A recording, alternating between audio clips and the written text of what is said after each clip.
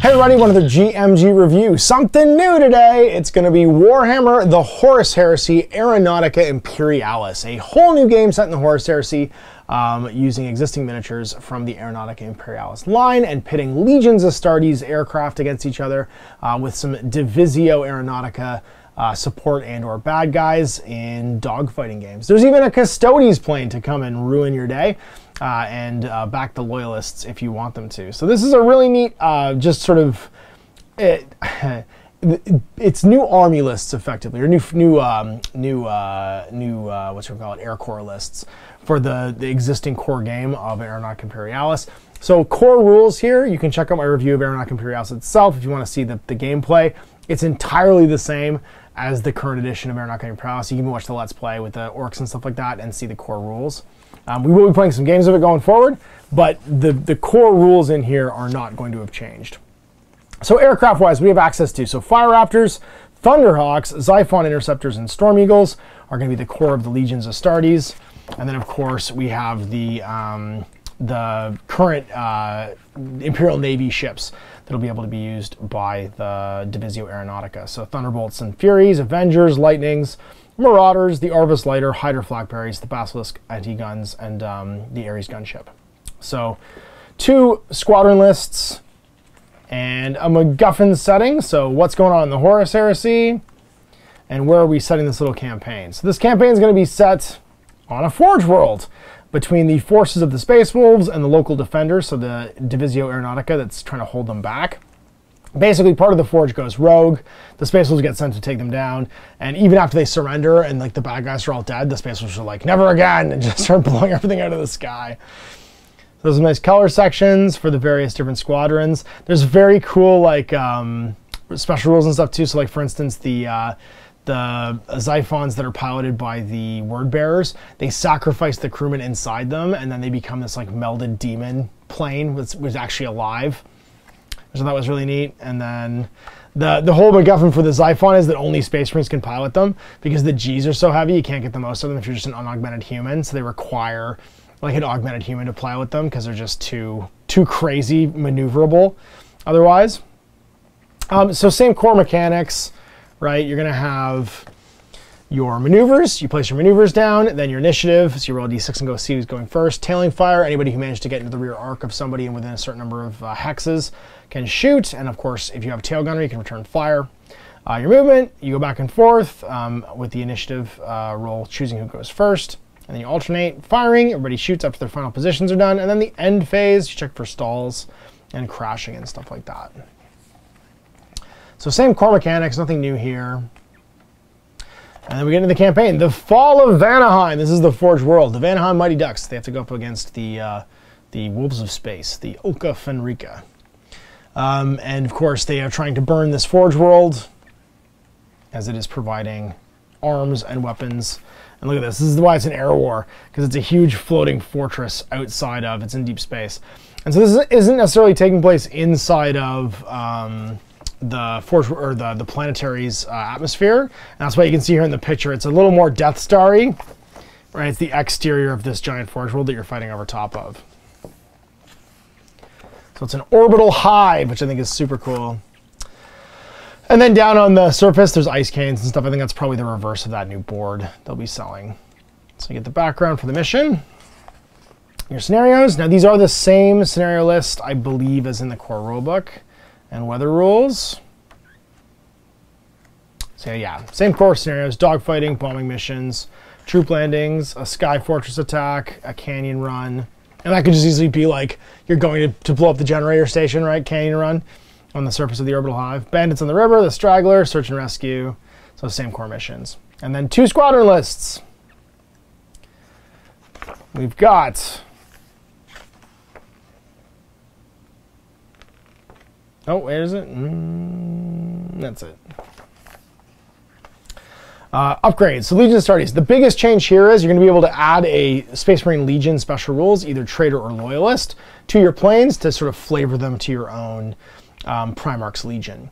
So the core upgrades are pretty much the same as in core Aeronautica. So Ceramite plating, Infernum Halo launchers, veterans, armored cockpits, infrared targeting, and tech marines. then you have these, which are you can sometimes buy them once, but a lot of times all the planes buy them if you're from a specific Space Marine Legion. So the Dark Angels can be a Raven Wing veteran. This aircraft's piloted by a veteran of the Raven Wing. Once per game, you can reroll any single dice roll. However, it must be accepted separately. You can buy this one more than once in replacement of the veteran upgrade. So the veteran can only be once in a whole squadron, whereas the Loyalist Raven Wing veteran can be everybody. So all your planes can get a reroll once per game. White Scars get Swift of Wing. They gain the Jinx special rule for 3 points. Space Wolves get Peerless Hunter for 3 points. You get add 2 to the firepower characteristic of any weapon with an ammo characteristic of unlimited and resolving tailing fire. So basically you're really good when you're tailing the opponent because you're a hunter. So if you manage to... It's worth giving up a turn shooting to maneuver into a place where you're in tailing fire because all of a sudden you add 2 to your firepower for all your main guns. Imperial Fists get an Aegis pilot. You get a Veteran Interceptor pilot. Your structure points go up by 1. So you made your aircraft tougher, which is a big deal for the Xiphon, for 5 points, and all of them can do it. Master of the Skies for a Blood Angel, 2 points. Once per game, the aircraft can increase or decrease its current speed equal to twice its throttle value. And then Iron Fans get an Iron Father. Basically, they all have Tech Marines on them for 6 points. Once per game, the aircraft can choose to repair during the end phase on a 4+, get a structure point back. So you can't take a Tech Marine, but you can take Iron Fathers instead.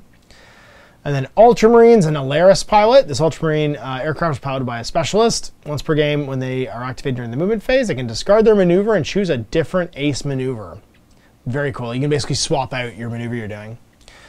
And then Salamanders for 4 points. You have extra Ceramite plating. In addition, once per game, you can ignore the effects of extra damage from a single enemy weapon. You can't get tempered. Basically, you combine tempered armor and Ceramite plating into one upgrade. And then Raven Guides get Shadowbird. They get Stealth -1, so basically you count as 1 less elevation when you're shooting them with ground weapons. They're known for hiding from defense networks. And then your Traitor Legions, the Emperor's Children, get a Phoenix Pilot. Once per game, this aircraft can reroll a dice roll, however it must be taken. In addition, increase the Ace Maneuvers characteristic of the pilot by 1. So once per game you get a reroll, and this replaces the Veteran upgrade. Oh, it doesn't replace the Veteran upgrade, this one. Never mind. So you're basically a Veteran, and you can also increase your Ace Maneuvers by 1. That's crazy. That means you can do some crazy maneuvers with some of the heavier planes. Iron Warriors get Hullbreaker Missiles for 3 points. It's a special payload. The aircraft with this upgrade improves the extra damage X special rule, but its crack missiles, dual crack missiles by 1. So you'd have extra damage 5+ instead of 6. Nightlords get Anguish Engines for 1 point. An aircraft within 3x of one or more enemy aircraft with this upgrade reduce the handling by 1. So your handling goes down because you can't stand the screams coming through the radio. It's like Event Horizon. You fly near the Nightlords plane, you just hear people screaming and chanting that they're in hell. World Leaders get Red Hunter for 3 points.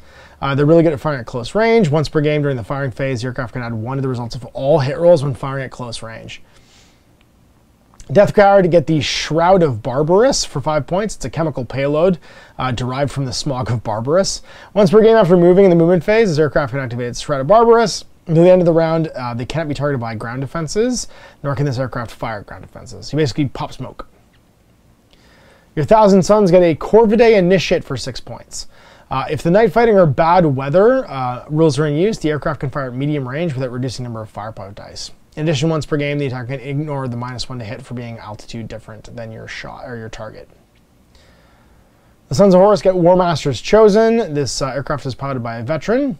This upgrade may only be taken by 1 aircraft in the force. Once per game, a force that contains this aircraft can reroll the dice when rolling for initiative.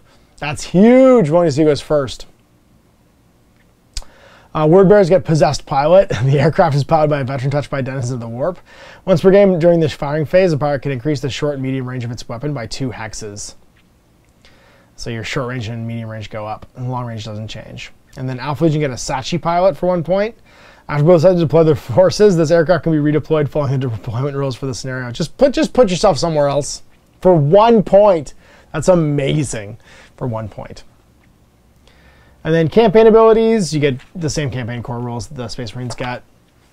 And then the rules for the actual planes are exactly the same. So the Xiphon's the same as is in 40K, or the current 40K universe. Same with the Storm Eagle, same point values even. And the upgrades as well, Fire Raptor's the same, Thunderhawk's the same.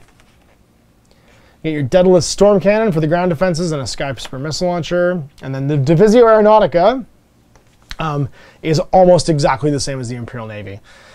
Now you get ejector seats, flare chaff launchers, infrared targeting, Imperial Ace, and an armored cockpit. And then again, the planes are identical, so Thunderbolts. Because I mean, in 40K, you're just using 30K technology that you've managed to maintain for 10,000 years. Your Avenger Strike Fighters, Lightnings, Marauders Bombers, Destroyers, and Colossus, and then a Marauder Pathfinder, an Arvis Lighter, no guns, flak batteries, anti-aircraft guns, and then the same campaign abilities. And then finally the Ares gunship. Oh my god, this thing.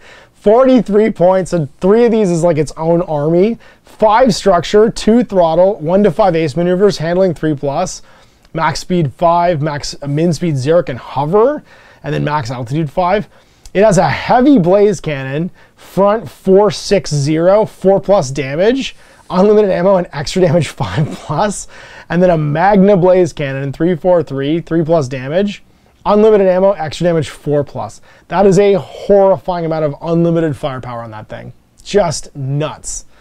And they can have a firebomb cluster, short range and rear only. It's a ground attack, extra damage 5+, 6 firepower dice. So either the Legion Astartes or Divisio Aeronautica force can include them, or you can have a force entirely made up of them as long as you're a loyalist. They don't count as a legionary though, and they can't take Legion upgrades. Man, the thing's amazing. And you get a nice quick ref, some punchable and photocopy tokens, and that's it. Very fun. I like this. I mean, it's a kind of cheap and cheerful way of reskinning the game. There's cards as well with your ace skills and stuff and your pilot cards that you can use to play the game. But I'm excited to play this. I'll be honest. This is going to be fun. There's a bunch of Imperial planes. I think Nick's going to do the Divisio Aeronautica, and I'll do Raven Guard because I just did Raven Guard, so I'll make a Raven Guard fleet to go with them. And maybe even some allied planes, just throw them in and do a couple of extra legions as like allies. Maybe do some Space Wolf ones on the side too to ally with them. Have some Space Wolf upgrades in there. And we'll play some games. Because I love Aeronautica, and reskinning it for the thing I'm currently excited about. We'll take to the skies and blast some stuff for the Horus Heresy. So fun little release. Didn't require any extra effort. Like the planes are all available and stuff already. It looks like they're going to have that game mat out where you can play on the outskirts of Anaheim, which I think is neat. But other than that, we're ready to rock and roll and play some Aeronautica Imperialis Warhammer the Horus Heresy. So big thanks for watching. We'll see more GMG reviews in the future. It's on a MASH. Hey there, I hope you enjoyed that video. There are tons of other games already recorded for you to watch. Click over to my channel page if you haven't already, and have a look through the dozens of playlists full of videos. I guarantee you'll discover a game you haven't seen played before. I put out new videos 7 days a week, and every day is themed to a different genre as I continue to explore the wider world of gaming. Of course, none of that's possible without you, the viewer, so click a like and subscribe if you'd like to stay on top of what's happening here daily. My 2 kids and I are massively grateful to be able to have the flexibility of this job so I can always maximize my time with them. If you want to support me continuing to put out this content, it's only possible because of my amazing backers on Patreon who support the studio, equipment, and model cost, as well as being how I make the bulk of my living. You can also help out by buying a t-shirt through Spreadshirt, a measuring gauge or widget from Death Ray Designs, or buying one of my games and supplements like Last Days, Gamma Wolves, and Blaster. As a way of showing my appreciation, patrons get early access to new games and supplements that I write throughout the course of the year. Huge thanks for watching. It really does help out, and happy gaming.